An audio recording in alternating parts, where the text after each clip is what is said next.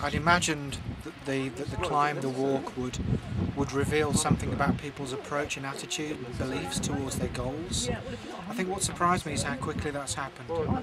That even in the walk last night in the dark we were uncovering beliefs and attitudes and rules and values, as well as behaviour, unconscious behaviour, and taking the first steps in the dark, kind of feeling the presence of the goal, the mountain. It's really surprised me, I think, how much people are putting into it and getting out of it, and really revealing of themselves.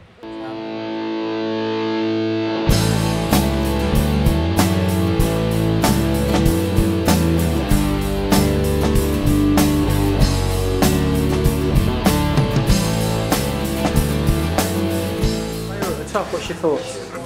I'm hungry. No, it's been a good journey.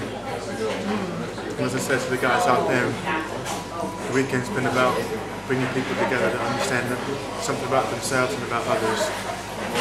And the goal was just a means to an end. Yeah, it's been good. A good journey. Though it's only halfway over because we still got to get back down. I've definitely stepped out of my personal comfort zone. It's been hugely influential on me, and I know that. It certainly has been a life-changing afternoon, and I have, all the time that I spent, I just found my energy in being closer to it just increasing.